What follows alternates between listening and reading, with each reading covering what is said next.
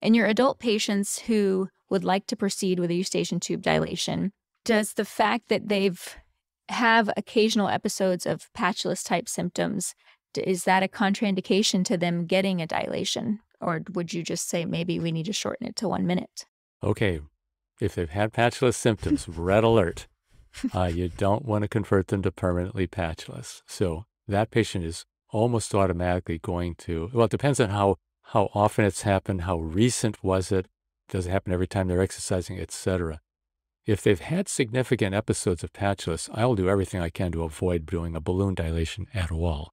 Now, if it's really indicated, I will turn down the dilation time. Yes, 1.5 minutes. You don't want to overdo it because patients hate being patulous. Yeah, kind of create another problem. If you dilate a patient for 1 minute and they don't have as much success as you were hoping, do you ever consider, doing a repeat and doing it a little bit longer the next time? So, you have to decide, do we think it was a problem that it was an insufficient amount of time, or does this patient have a problem higher up in the lumen, but perhaps in the bony eustachian tube, that a repeat dilation isn't going to help? So we have to sort that out. I would probably do exactly what we said earlier. Make sure, get a CT in that patient, make sure they don't have an obstruction in the bony eustachian tube.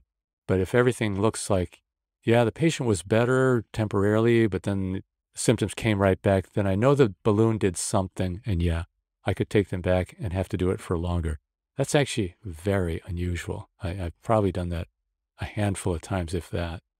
So balloon's pretty effective, even at 1 minute. A more common scenario with a 1 minute balloon would be that they had benefit for weeks or months, and then it slowly started to slip back, or they didn't keep their allergies under control or something. That's the more common scenario where I would consider, okay, let's get your medical condition back under control, and we can do this again, and maybe I will do it for a longer time. And do you find that patients are wanting to kind of abandon all medical therapy after they do a dilation in hopes that they're cured? And do they need to continue their medical therapies? Yeah, they absolutely would love to just discontinue it. And we really have to emphasize very strongly that this is a medical condition. You've got to keep that under control.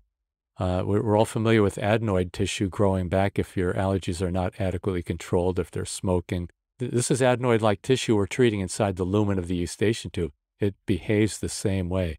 If you don't keep the underlying problem under control, you could ultimately fail. But if you have a patient with what you think is irreversible disease, the balloon will get you over that hump, but they've got to do the medical control to keep it under control.